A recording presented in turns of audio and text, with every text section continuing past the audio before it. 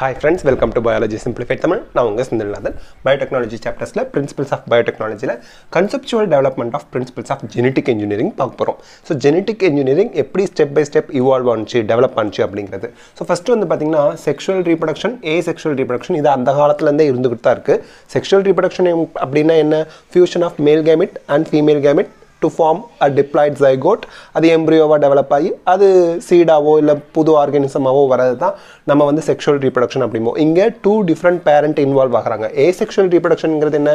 Cutting, சும்மா ஒரு பிளான்ட்லேருந்து ஒரு குச்சை கட் பண்ணி வச்சிங்கன்னா அது அப்படியே வளர்ந்ததுன்னா அது வந்து ஏசெக்ஷுவல் ரீப்ரொடக்ஷன், ஸ்போர்லேருந்து ஃபார்ம் ஆகுது. இங்கே வந்து ஒரே ஒரு பேரண்ட், சிங்கிள் பேரண்ட் இன்வால்வ் ஆவாங்க, அது நமக்கு தெரியும்.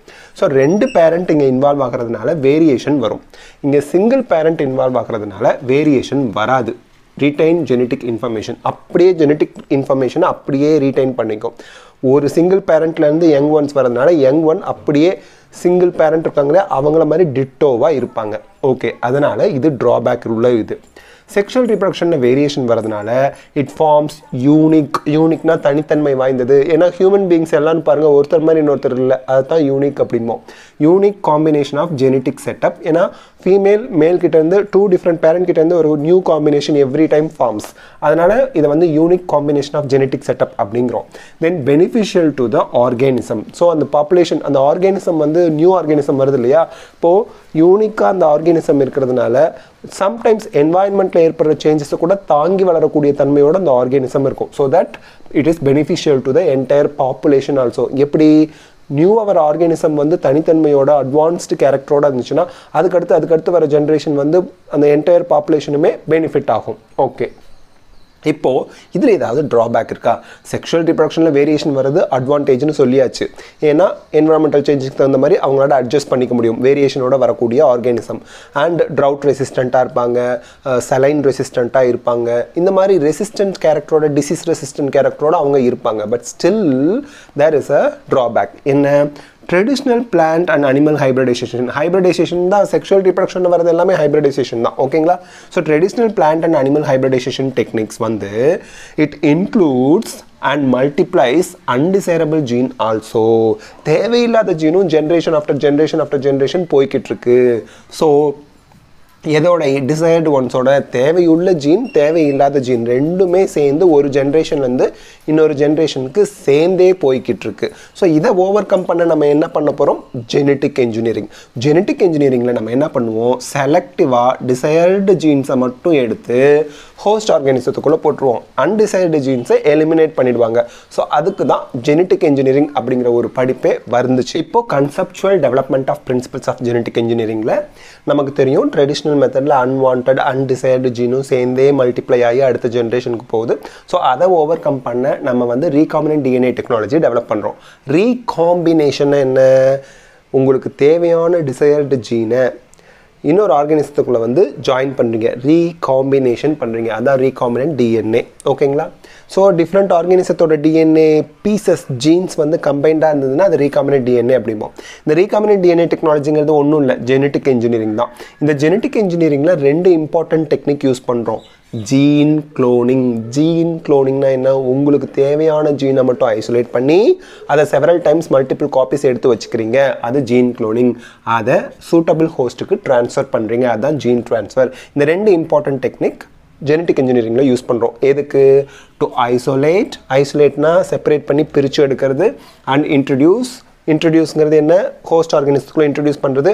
Only jeans of our interest, அதாவது டிசைர்டு ஜீனை தான் ஜீன்ஸ் ஆஃப் அவர் இன்ட்ரெஸ்ட். நமக்கு தேவையான ஜீன், பயனுள்ள ஜீனை மட்டும் ஐசோலேட் பண்ணி தனியாக பிரித்து எடுத்து அதை ஹோஸ்ட் செல்லுக்குள்ளே இன்ட்ரடியூஸ் பண்ணுறீங்க பார்த்தீங்களா? அதுதான் நம்ம வந்து ரீகாம்பினன்ட் டிஎன்ஏ டெக்னாலஜியில் நம்ம வந்து ஜீன் குளோனிங் அண்ட் ஜீன் ட்ரான்ஸ்ஃபர்ங்கிற 2 டெக்னிக்கை யூஸ் பண்ணி பண்ணுறோம். அதை ஜெனட்டிக் இன்ஜினியரிங்னு சொல்கிறோம். ரீகாம்பினன்ட் டிஎன்ஏ டெக்னாலஜினாலும் ஜெனட்டிக் இன்ஜினியரிங்னாலும் ஒன்று தான். Next, target DNA. என்ன சார் பொசுக்குன்னு டார்கெட் டிஎன்ஏன்னு புது டேர்ம் சொல்கிறீங்க? டிசைர்டு ஜீனோட இன்னொரு பேர் தான் target DNA. Gene of interest, desired gene ரெண்டும் ஒன்றுன்னு நமக்கு தெரியும். Foreign DNA. ஸோ 4 டேர்மும் ஞாபகம் வச்சுக்கோங்க, ஒரே விஷயம்தான். Target DNA, desired gene, gene of interest, foreign DNA. இது எல்லாமே ஜீன் ஆஃப் இன்ட்ரெஸ்ட், நமக்கு யூஸ்ஃபுல்லாக இருக்கக்கூடிய ஜீன் தான். டிசைர்டு ஜீன் என்ன பயனுள்ளது அப்படின்னு அர்த்தம், தேவையானது அப்படின்னு அர்த்தம். நீ புடுங்கிறது பூராமே தேவையில்லாத அணிதான் பண்ணல, அது வேற. இது எல்லாம் தேவையுள்ள அணி டிசைர்டு அப்படிங்கிறது. ஸோ ட்ரான்ஸ்ஃபர்ட் இந்த desired ஜீனோ target டிஎன்ஏவோ gene of இன்ட்ரெஸ்ட்டோ foreign டிஎன்ஏவையோ நீங்கள் முதல்ல ஐசோலேட் பண்ணிட்டீங்க. இப்போது ட்ரான்ஸ்ஃபர்ட் இன்ட்டு ஹோஸ்ட் செல். ஹோஸ்ட் செல்க்கு இன்னொரு பேர் ஏலியன் ஆர்கானிசம். இந்த டேர்ம்ஸ் எல்லாமே என்சிஇஆர்டியில் இருக்கிற டேர்ம்ஸ் தான், அதனால் நம்ம கம்பல்சரி தெரிஞ்சுக்கணும். இப்போது ஜீனை ஐசோலேட் பண்ணியாச்சு, ஜீன் ஆஃப் இன்ட்ரெஸ்ட்டை, அதை ஏலியன் ஆர்கானிசம் இல்லை ஹோஸ்ட் ஆர்கானிசம் இல்லைன்னா ரெசிபியன்ட் அவங்களுக்குள்ளே போடுறீங்க.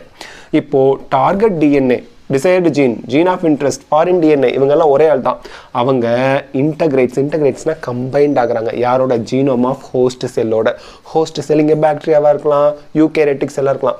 ஸோ எனக்கு தேவையான ஜீனை நான் ஐசோலேட் பண்ணிவிட்டேன், ஹோஸ்ட் செல்லுக்குள்ளே இன்ட்ரடியூஸ் பண்ணதும் அந்த ஹோஸ்ட் செல்லுக்குள்ளே போய் ஹோஸ்ட் செல்லில் இருக்கக்கூடிய டிஎன்ஏவோட போய் சமத்தா இன்டகிரேட் ஆகிக்கும் அண்ட் மல்டிப்ளை ஆகும். இன்ஹெரிட்னா ஒரு ஜென்ரேஷன்லேருந்து இன்னொரு ஜென்ரேஷனுக்கு போகும். அது எப்பெல்லாம் ஹோஸ்ட் செல் மல்டிப்ளை ஆகுதோ அப்போல்லாம் அதுக்குள்ளே இன்டகிரேட்டாக இருக்கக்கூடிய ஃபாரின் டிஎன்ஏ அதாவது ஜீன் ஆஃப் இன்ட்ரெஸ்ட்டும் மல்டிப்ளை ஆகும்.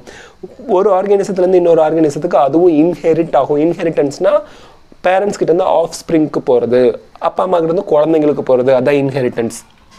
So gene of interest multiply ஆகுது, இன்ஹெரிட் ஆகுது அலாங் வித் ஹோஸ்ட் டிஎன்ஏ. ஏன்னா ஹோஸ்ட் டிஎன்ஏ இப்படி ஹோஸ்ட் டிஎன்ஏ இருக்குன்னா அது கூட போய் உங்களோட ஜீன் ஆஃப் இன்ட்ரெஸ்ட் என்ன ஆயிடுச்சு, கம்பைன்ட் ஆகிடுச்சு. இந்த மாதிரி கம்பைன்ட் ஆகிடுச்சு.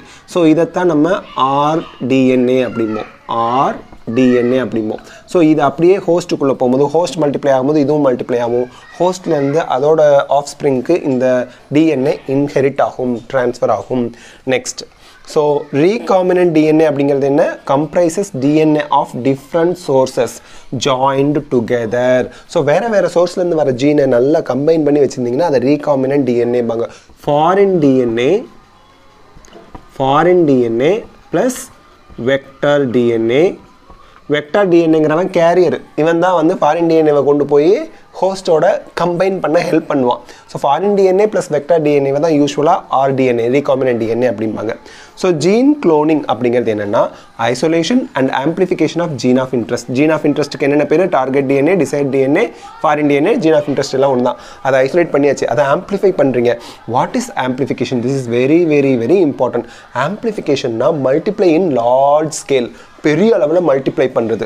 So amplification is nothing but multiplication. ஓகேங்களா, மல்டிப்ளை பண்ணுறது. ஸோ ஜீன் ஆஃப் இன்ட்ரெஸ்ட்டை அந்த குட்டி ஜீனை தனியாக எடுத்துருப்பீங்கல்ல, அதை பல மடங்கு மல்டிப்ளை பண்ணால் அதை ஆம்பிளிஃபிகேஷன் அப்படிமோ. ஸோ ஐசோலேட் பண்ணால் மட்டும் போதாது, அதை மல்டிப்ளை பண்ணி வச்சுக்கணும். ஸோ நெக்ஸ்ட் ஜெனட்டிக் இன்ஜினியரிங் இந்த விதத்தில் நம்ம வந்து பார்க்கும்போது நமக்கு தேவையில்லாத ஜீனை எலிமினேட் பண்ணுறதுக்கு ஹெல்ப் பண்ணுது. ஸோ ட்ரெடிஷ்னல் ஹைப்ரிடைசேஷனில் இருக்கக்கூடிய லிமிட்டேஷன்னா குறைபாடு அப்படின்னு சொல்லுவோம். ஸோ ட்ரெடிஷ்னலாக இருக்கக்கூடிய நம்மளோட செக்ஷுவல் ரீப்ரொடக்ஷன், ஹைப்ரிடைசேஷன் சொல்லலாம், அதில் இருக்கக்கூடிய குறைபாடுகளை ஓவர் கம் பண்ண நமக்கு ஜெனட்டிக் இன்ஜினியரிங் ஹெல்ப் பண்ணுது. ஸோ இப்போ ஆர்டிஎன்ஏ ரீகாமினன்ட் டிஎன்ஏ அப்படிங்கிறது என்ன, foreign DNA and வெக்டர்ங்கிறது plasmid. So plasmid plus foreign DNA சேர்ந்தது தான் ஆர்டிஎன்ஏ. அது வந்து நம்ம ஹோஸ்ட் செல்லுக்குள்ளே போடுறோம், ஹோஸ்ட் செல்லுக்குள்ளே போய் அது ரெப்ளிகேட் ஆகுது, ஆரிஜின் ஆஃப் ரெப்ளிகேஷன் அப்படிங்கிற ஒரு பார்ட்டோட சேர்த்து. இப்போ ஆரிஜின் ஆஃப் ரெப்ளிகேஷன்னா என்ன சார், அது ஒரு பார்ட் ஆஃப் குரோமோசோம். இப்போ ஹோஸ்ட் செல்லுக்குள்ளே ஒரு குரோமோசோம் இருக்கும் இல்லையா, அதில் இருக்கக்கூடிய ஒரு sequence, specific DNA sequence in the structure of chromosome, அங்கே தான் உங்களுக்கு ரெப்ளிகேஷன் இனிஷியேட் ஆகும். ரெப்ளிகேஷன் ஸ்டார்ட் ஆகிற இடம் ஆரிஜின் ஆஃப் ரெப்ளிகேஷன் ஸ்டார்ட் ஆகிற இடம் இது எங்கே இருக்குது, பார்ட் ஆஃப் குரோமோசோம், ஹோஸ்ட் செல்லில் இருக்கக்கூடிய குரோமோசோமில் இருக்குது. ஸோ ஆர்டிஎன்ஏ மாலிகுல் வந்து இந்த ஆரிஜின் ஆஃப் ரெப்ளிகேஷனோட லிங்க் பண்ணணும். அப்போ தான் ஆர்டிஎன்ஏ மாலிகுல் ரீகாமினன்ட் டிஎன்ஏ நீங்கள் ஃபாரின் டிஎன்ஏவையும் பிளாஸ்மிடையும் சேர்த்து அனுப்பியிருக்கீங்க இல்லையா. ஃபாரின் டிஎன்ஏனா உங்களோட டிசைட் டிஎன்ஏ வேற ஒரு ஆர்கானிசத்துலேருந்து இந்த ஆர்கானிசத்துக்குள்ளே வச்சுருக்கீங்க, அது இந்த ஆரிஜின் ஆஃப் ரெப்ளிகேஷனோட கனெக்டடாக இருக்கும்போது தான் மல்டிப்ளை ஆகும். ஸோ நீங்கள் ஆர்டிஎன்ஏவை ஹோஸ்ட்டுக்குள்ளே இன்சர்ட் பண்ணும்போது அது ஆரிஜின் ஆஃப் ரெப்ளிகேஷனோட கம்பைண்டாக இருக்கணும். ஸோ அப்படி நீங்கள் கம்பைன் பண்ணிட்டீங்க அப்படின்னா that will multiply and making multiple copies of desired template of DNA. டெம்ப்ளேட்னா piece அவ்வளோதான், ஜீன் தான். இங்கே வந்து டெம்ப்ளேட் அப்படிங்கிறதுக்கு மீனிங் ஒரு குட்டி குட்டி பீஸ் அப்படின்னு அர்த்தம், சின்ன piece of DNA, desired DNA. So இந்த மல்டிபிள் காப்பீஸ் வந்து பார்த்தீங்கன்னா ஜெனட்டிக்கலி ஐடென்டிக்கலாக இருக்கும். ஸோ அந்த நியூலி ஃபார்ம்டு ஆர்கானிசம் எல்லாமே ஜெனட்டிக்கலி ஐடென்டிக்கல் ஆர்கானிசமாக இருக்கிறதுனால அவங்கள க்ளோன்ஸ் அப்படிம்பாங்க. அப்போ இந்த ப்ராசஸை க்ளோனிங் அப்படின்னு சொல்லுவாங்க. So these are the things conceptual development of principles of genetic இன்ஜினியரிங்கில் நம்ம பார்க்க வேண்டியது. ஸோ இதோட கண்டினியூவேஷன் நெக்ஸ்ட் பார்ட்டில் பார்க்கலாம். இந்த வீடியோ உங்களுக்கு ஹெல்ப்ஃபுல்லாக இருந்தால் லைக், ஷேர், கமெண்ட் பண்ணுங்கள். பயாலஜி சிம்பிளிஃபைட் தமிழுக்கு சப்ஸ்கிரைப் பண்ணுங்கள். தேங்க்யூ.